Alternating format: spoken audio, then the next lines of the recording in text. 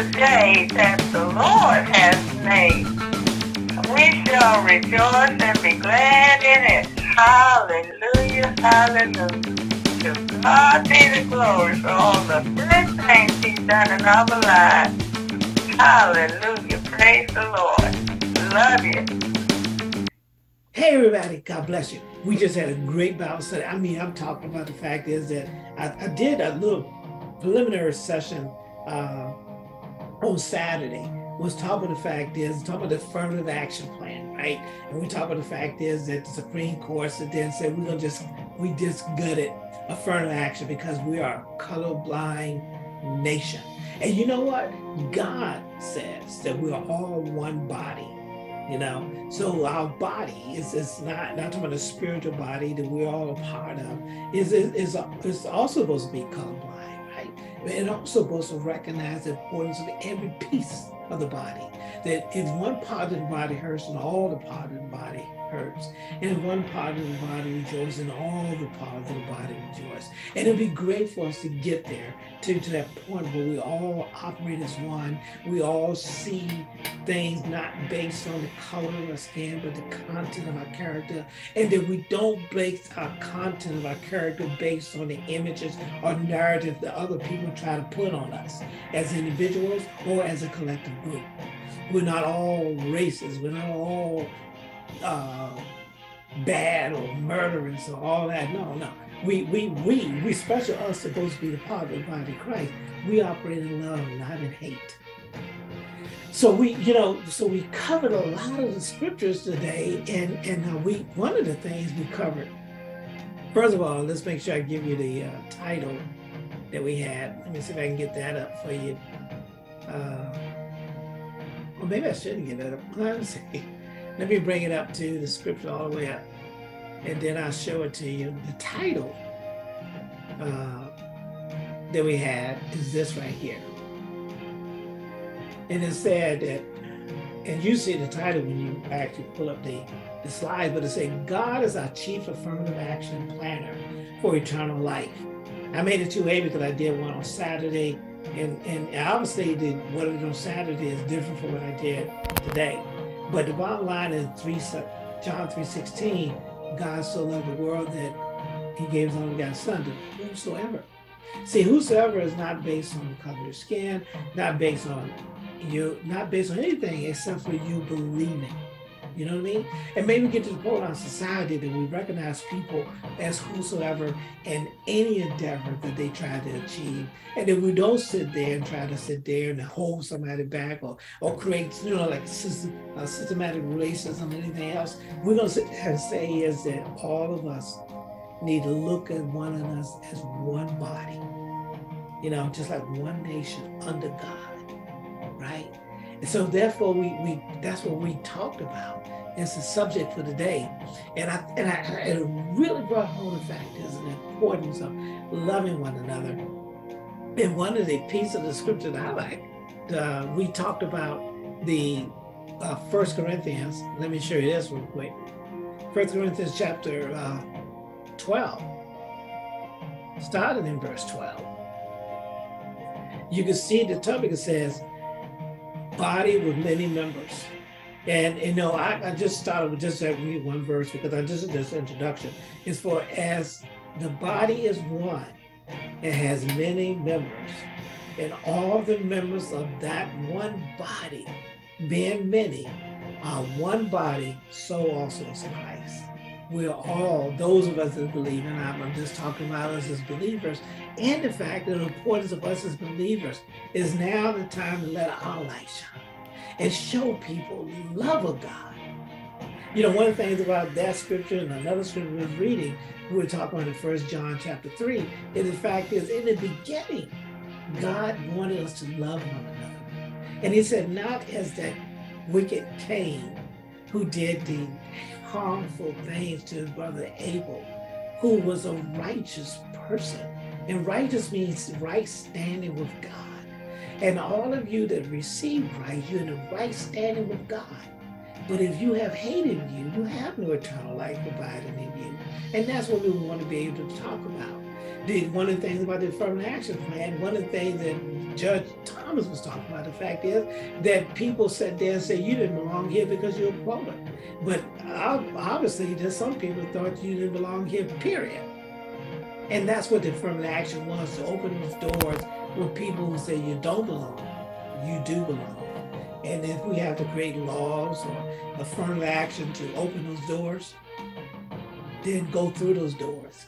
But now, if we say, based on the Supreme Court, that the doors are open and a person belongs there because of their talent, because of their education, because I don't think you probably know about it, but a lot of schools, based on the school you came from, a lot of the people that was in the affirmative action plan, whether in a Division I school, whether in a HBCU school, or whether in Harvard or Yale, most of them are gifted, talented people getting into MIT and into those schools. And the only difference are the people who don't have the gifts and may not have the education or the talent are those who are from the legacy. Meaning if you went to that school, then your child has a right to go to that school. So therefore they may not be a high achiever, but they were a legacy. So what we want to do is make sure that we as a body of Christ encourage and edify one another and do the right thing. So I hope you enjoyed this video. We're obviously going to break it down to part A, B, C, D, whatever it needs to do to complete it.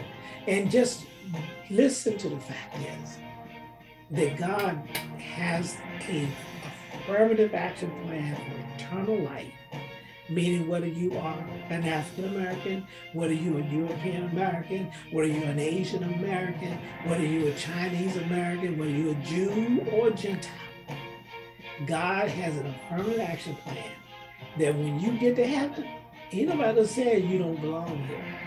Nobody gonna sit there and say you a quota. Everybody gonna sit there and say that it please God for you and for me to be here. Then praise God. Amen. So I hope you enjoy the study, and I'll see you when I see you. God bless. Bye-bye.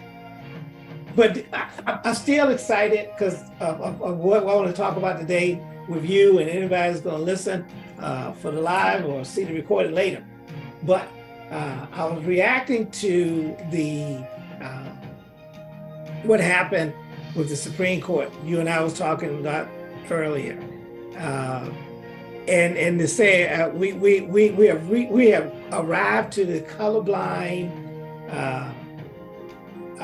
what do you call it? Which is an impossibility. Neutral. but the point is that they believe that the whole purpose of the affirmative action and everything else was to really correct a wrong, right? That has been done too, right? Meaning, like you said, is for somebody to say that the society has arrived to the point where people are colorblind, and now they're basing their decision on the content of the character of the person, opposed to color or where you came from. If you believe that we're here, or do you believe that having affirmative actions to address wrong, to address discrimination, is not an effective tool? All we want, and I'm gonna tell you, most people that's listening today, is that most ethnic group, whatever you want to go, from a European American, African American, Hispanic American, any group, all they want is just move the obstacles out of the way that keeps me from pursuing happiness and prosperity. That's all people ask for. I'm not concerned. The only reason that they talk about the quota of affirmative action is because the doors were closed.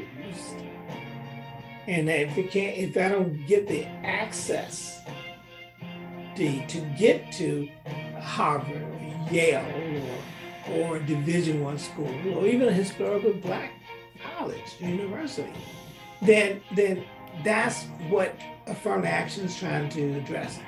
Open the door, allow these people, allow space for people to come in. And we had talked about and I bring this one in, what Tom was saying is that the people made them feel like they don't belong there because they were given special treatment. And opposed to the fact that he's overlooking the fact is, no, I'm in here because of my academics. Well, I may have says that is proof that it needs to be. If you have people saying that you don't belong there, exactly. That is the reason why affirmative action exists. Exactly. Because why do you not belong there when your academia is better than theirs? And theirs is telling you that you don't belong there. Exactly. So that is the whole purpose of it anyway, and that was what he rode on. Exactly. To the position that he's in.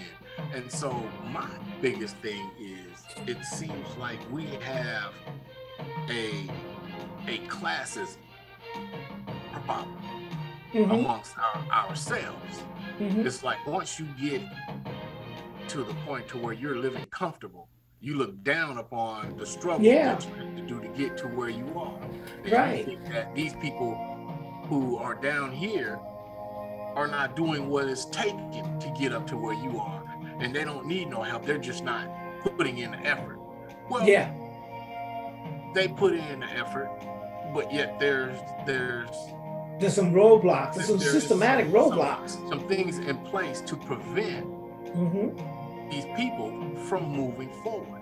Only a few slip through the cracks, and they always take those few and make them represent the men. Everything about us is always exasperated by individuals.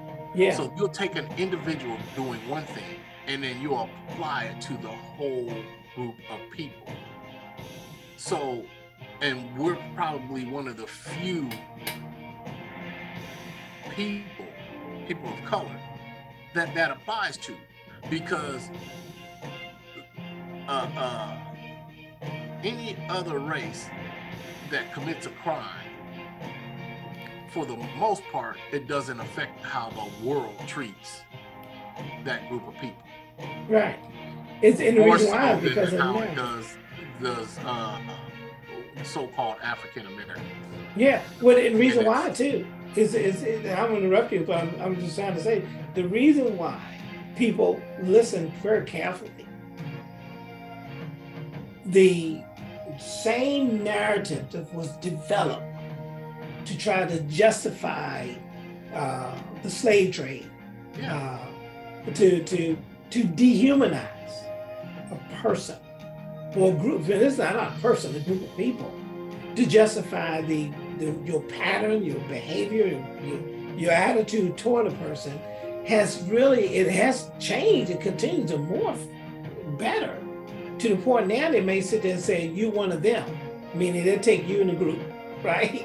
And they'll start sitting and find out which people in that group are good ones. These are good ones.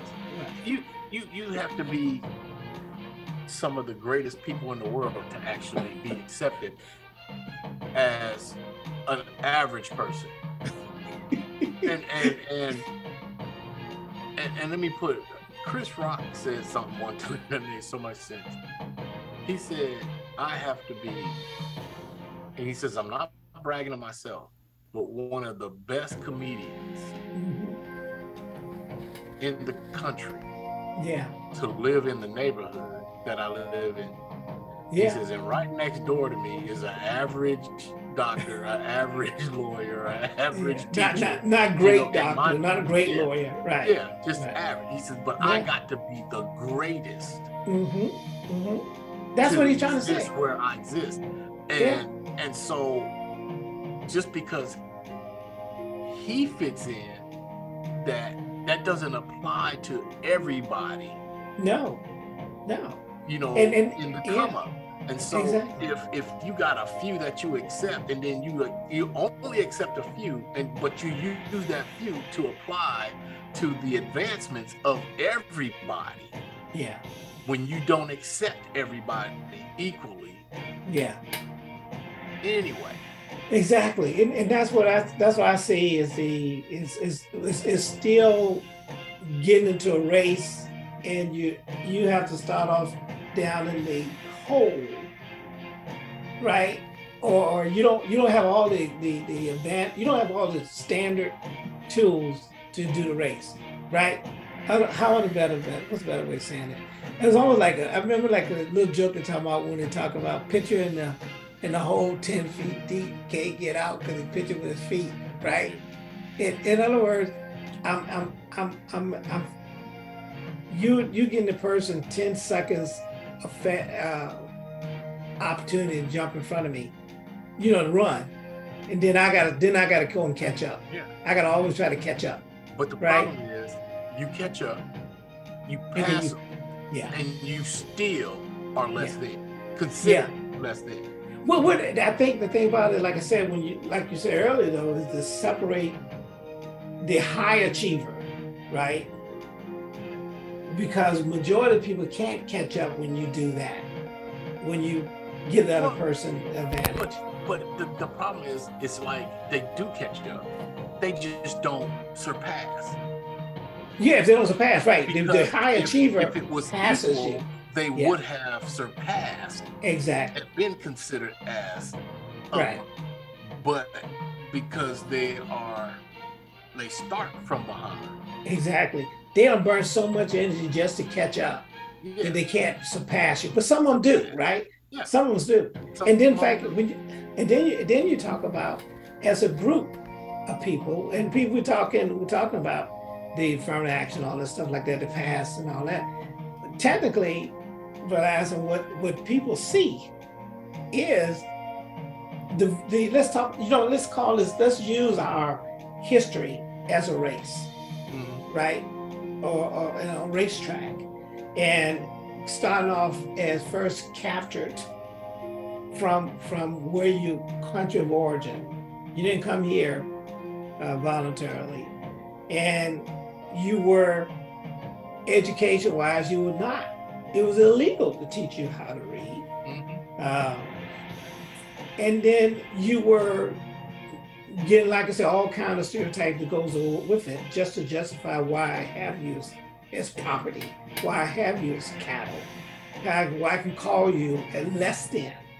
And then when the freedom came, the Juneteenth, or whatever you want to call it, the Civil War that ended slavery to a degree, it's just like, look, go out there, bro. Think about it, right? Go out there and survive. Go do. I ain't gonna give you that. You're leaving with no education. Not all of you. Most of you don't have the education. Most of you don't have a family structure, right? Your kids are scattered all over the place and all that. You don't have a home. When they let them go, right? Yeah. It wasn't like you going home. You gotta establish yourself any way you can. You didn't have a school system, and then when you try to vote and all that stuff, some things were happening, some things weren't. But I guess the point is that you were that delay in that run we was talking about, right? The bullet has already been fired, but other people already been running. Yeah. Well, you also got to understand that there was a superiority complex that had been put in place for a long time. Yeah. And for most people who were on the recipient end of that, really didn't know that it existed. Or didn't care. And didn't care. No, they didn't care. And so, you're living this life with these liberties, that are taken away from a whole nother group. And then when this group is given those liberties, you have a problem with them achieving with those liberties. So you want to take them away again to hold these people back, because every time they left people to exist, people of color, that they were held down, and the ones who had the ability to go and do. Now, I'm not saying Come on. there was a lot of slaves they're taking that people with them. had their mind broke and they could not exist on their own without being told or whatever, just like prisoners. Yeah, but you put a person in prison, he's comfortable with that lifestyle to the point to where he feels better off in society in that prison. Than outside with his freedom. But what we started to use Black Wall Street as a good example. Yeah, and that's my point. So every time they get the liberty and the freedoms and the ability to achieve, they had a problem with it. Because they did achieve, and most times they overachieved. And everybody in that community was living better than most of the people outside of that community. Exactly. And so they destroyed every one of those communities. That particular one, which was called Black Wall Street, they bombed them, they shot, burned, and killed, looted, and everything. There's others, they did that and they just flooded that whole entire cities, and those cities are underwater to this day all over this country. Exactly. Hey, look. So which is the pattern of behavior. This is so what we're seeing. y'all everybody, what you're seeing is I'm seeing a progressive achievement of African Americans, people of color, thriving or advancing. In other words, I got the Petersburg or Macon of some kids that's shooting each other. I got some kids that's doing what we really mentally want them to do, and shooting in Chicago. But I'm looking at these, and here's a good example. We just had a African American. This is still black. I think it's all this backflash. What do you call it? What do you call it? Backlashing or whatever, or white lashing or whatever. Is that man that was elected of color went to one of those Ivy League schools under that program. That man, even Clarence Thomas is sitting on that bench, went to a Ivy League school, right? And he look where he's sitting at the top, one of the top benches on there. But he got there by being a quota. But the point is that quota was giving them the opportunity. Is that better to say? Yeah. The opportunity to reach that level. The President Obama, he was given opportunity from the system. But he said he took advantage of it too, right? He took advantage of an opportunity that was available. And he excelled in it.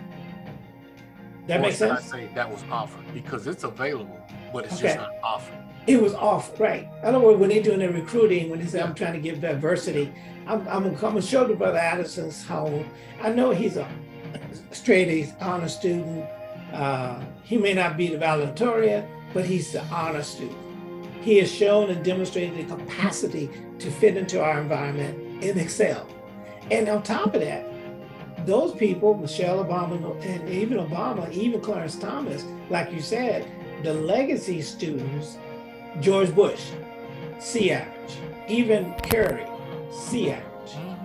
These people demonstrated the ability not only to attend the school, but graduate with honors. You know what I mean? And so the system, like you're saying, is looking at us like we giving them too much opportunity.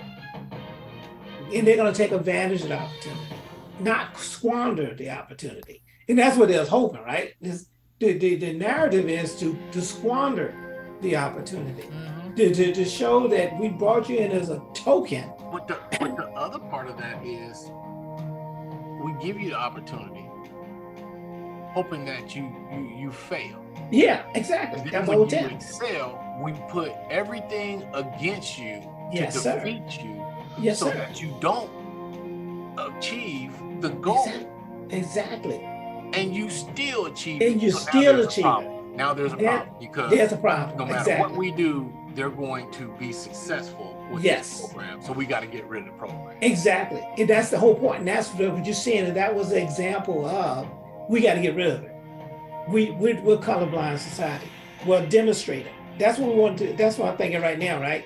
To demonstrate it. Yeah, there's no such thing as colorblind when you look at statistics. If people of color do the same crime as Caucasian people, but it shows that the punishment is far greater for people of color than for Caucasian people.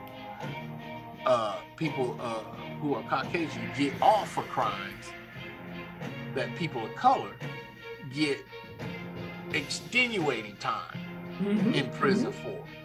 The same crime. And so if your justice system is unjust, that says a whole lot about the rest of the system, because your justice system is supposed to be just.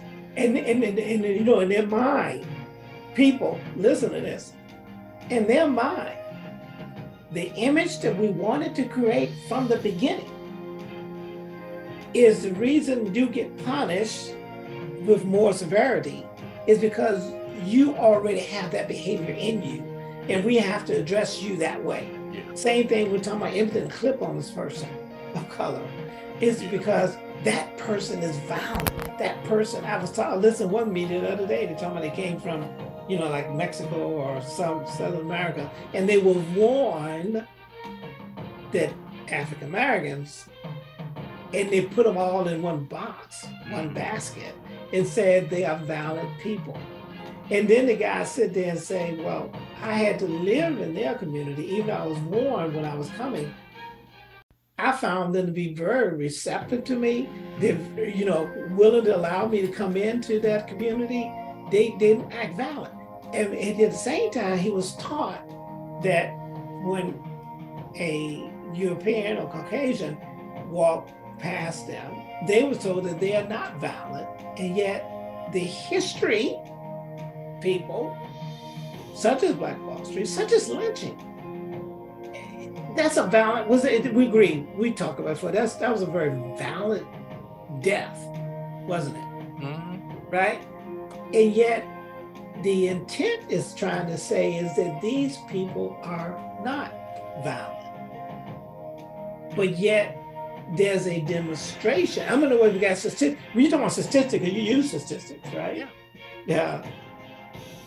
I think statistics show that they are violent people. Yeah, they are extremely violent. Very extreme. Not violent, extremely violent, and shown to be capable of extreme violent acts. Very atrocity. Yeah, and people, we trying to say, they say, no, we ain't saying. They see, that's what we're trying to tell you about us. Stop trying to put everybody in the same basket, but make sure you understand that you have some violent people that can do some bad things. You have people who've done serial killing, mass killing. You had people who went into the Lord has made. What, elementary school? We shall rejoice and be glad in it. Hallelujah, hallelujah. And the people, children had to be identified by DNA. All the good things He's done in our lives. Hallelujah, praise the Lord. Love you. A mass shooting by a Caucasian person, we got to identify the reason why this particular person did what they did. There's got to be something. Exactly, because the narrative says that you shouldn't have done that. Yeah, so we got to figure out something. You were radicalized by something that's not normal for everybody else. Exactly. You know what I'm saying? They got to go back there. No different than if a Black person commits a crime we got to look at all the dirt in his background, but they never do that for anybody else. You don't have a victim victimized unless they're a person of color. If a person of